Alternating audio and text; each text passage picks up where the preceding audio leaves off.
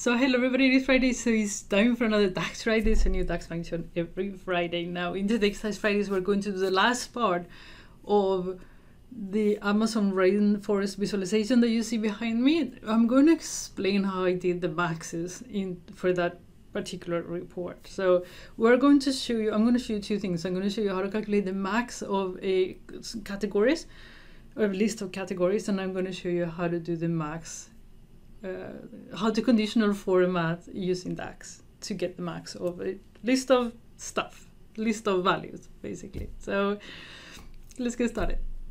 Okay guys, so to do the visualization that you see behind me, as you see, the highest value for this rows chart that was created using charticulator, all the stuff in the description below. So we need to tag the data set with the max value. That's the way charticulator works. So we need to do it, and we need to do it as a calculated column, as I explained on the video on Wednesday. So what we need to do is, for this data set, we need to find the max value per state for all the years. That's what we want as a calculated column. It's the same, you can use exactly the same for a measure, okay? But in this case, it has to be a calculated column, otherwise charticulator will ignore the conditional formatting, and we don't want that. So how do I create the max values? It is actually quite simple. Let me show you. We're going to create a new column. Again, it's the same applies for a measure, and we're going to call this max values 2. I already have a max value 1.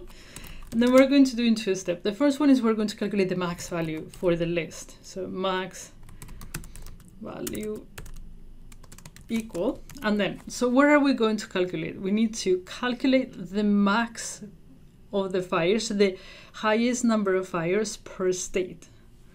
So we're going to calculate the max, and then max accepts only a column.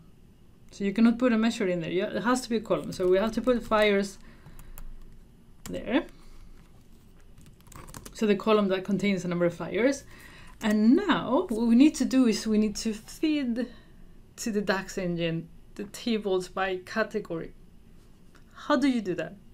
What we need to do is we need to remove all filters except the one for state. All except.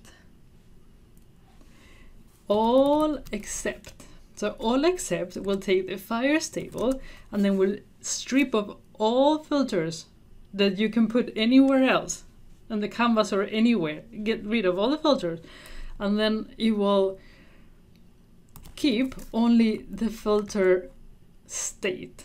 So for the entire table, it will feed the entire table and then say, okay, state as a filter. So state accuracy filter, it will give us only this table, and then it will calculate the max, and then it will iterate for each state. So the next time it will get this table, we'll calculate the max, and then for this state, we'll calculate the max, and for this state, and we'll calculate the max. Easy. Now we are doing this as a variable, so we need to, I'll tell you why in a second, return, and then we put max value just to see that it's working. Do DAX in pieces. Don't do everything at the same time, because nobody can do it that way. Nobody. So do it in pieces. It will make everything a lot easier to understand. So as you can see here, it's giving us the max for each row, for each state. So here is 7,000, here is 2,000. It is working beautifully. But this is not what we want. What we need to have is a tag called max on just the max value. That's why I put this as a variable, because we need to modify this a little bit. And we're going to say if the fires, so fires is a measure that is a sum of fires, so the number of fires is equal to the max value. Max value, where is it? So if we will go row by row and say, okay, are you equal to max value? Are you equal to max value? If they are equal to max value, then write max. Otherwise, blank. Voila. So this is how you calculate per category. Every time you're doing per category things, first thing that should pop in your mind is all except. Remove everything except for the filter that you want to keep that will feed the table in chunks. in the categories that you want, basically. Now, to do the max condition, let me show you. I did here. So as you can see, it is highlighting for each state what is the highest number of fires. Here is for the Amazon, it was in 2015. Here it is for 2016. Here is, and it does it dynamically. I haven't done this manually, obviously. So how do you do that? Similar, but not exactly the same. This is how it works. What you do is you create, again, you need to create a max, a variable that will find for all the years that you have all selected. It means all the years that you have available in your chart, ish, kind of. So whatever years you have filtered out, do the max for the number of fires, okay? And then it says, if you have the max, put it orange, otherwise put it green. Easy, easy peasy. And that, once you have that, then, oh Jesus, Power BI, come on. I get the chills sometimes. Come here, baby. So then you go to, depending on which chart you're doing. I'm doing the bar chart, so you will go to the data, colors, and then you go here to the, it already has the conditional formatting. You will see a FX, click on that. Then you go to field value, and then you have to locate the max value measure that you just created. Click OK, and you'll see, voila.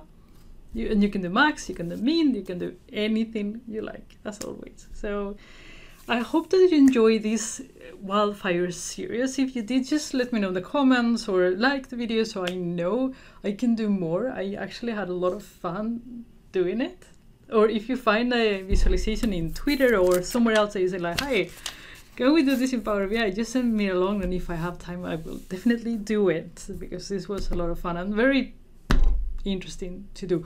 Oh, one thing I said on the Wednesday's video, I asked, because everything comes because I saw visualization on Twitter that it said like, the reason why we've done this, the person said, and I'll show you here, it said, okay, if you think that 2019 was a huge problem with the number of fires in the Amazons, check 2020. And the visualization is what I think it is. It's not very clear, but I think it is February 2019 and then January 2020. And January 2020 is gigantic. The number of fires is really, really big.